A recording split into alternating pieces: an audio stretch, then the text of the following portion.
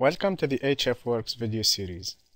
In this video, we will go over the design of an antenna study with HFWorks. The first step in any HFWorks design is to create a study. An antenna study is good for studying the basic parameters of an antenna, like radiation intensity, gain patterns, and field distribution. In the study name section, we get to specify the name of the study. In this case, we will call it horn antenna.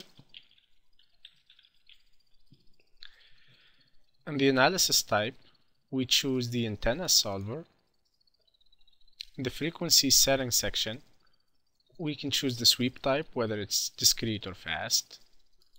We can choose the range type, whether start-stop or center span. We can choose the distribution method, whether linear or logarithmic. We can select the start frequency, the stop frequency, the step size.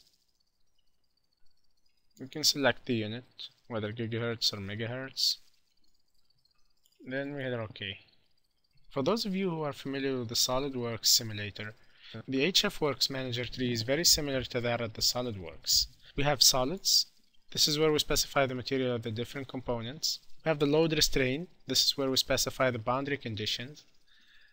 We have the mesh. This is where we specify the mesh element size of the different components. All of these three are pre-analysis steps that need to be taken care of before we can run any HFWorks simulation. We will go into each one of them in more details in other videos. That's all for this video. If you have any questions or if you would like any further information about HFWorks, please feel free to visit our website www.emworks.com. Thank you.